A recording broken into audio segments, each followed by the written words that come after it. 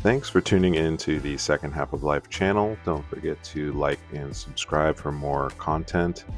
Today I'm going to do a quick review of the Forcefield Action Pro armored shorts. This is another used gear review officially, as I purchased them from an Adventure Rider forum for about $50, although they had not been used actually.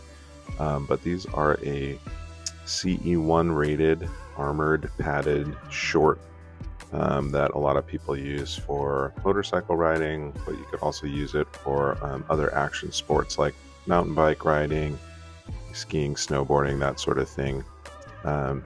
They are sort of a compression short, although they fit a little bit on the looser side for that, so they're kind of in between that and a regular short. For me, I wear a base layer underneath them oftentimes if it's a little on the colder side, but you could wear them just as underwear if you wanted.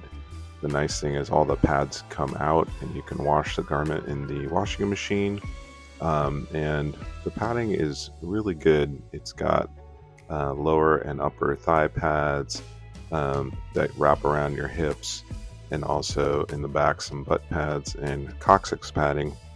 I'm wearing a size extra large, and I normally am a 36 waist in most regular pants, and I'm about 6'3", 235 pounds, and they fit me just fine. I've been down in them a few times, but nothing too hard, but they do definitely help absorb the blow. And as I mentioned before, the pads are CE1 rated, but from reading the Forcefield website, some of that is actually because CE2 didn't exist when they first submitted these for approval, so the pads actually do pass current CE2 testing, but way back when, this original version could only get a CE1 rating.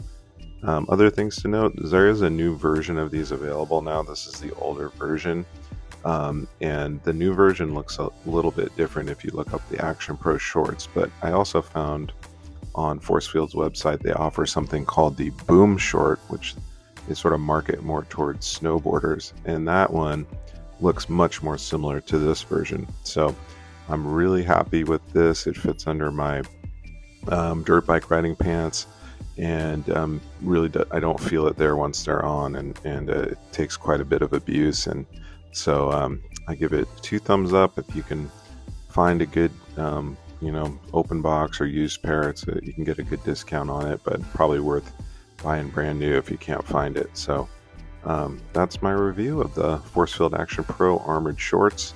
Don't forget to like and subscribe for more content from the Second Half of Life for your outdoor adventures and getting old advice. Take good care.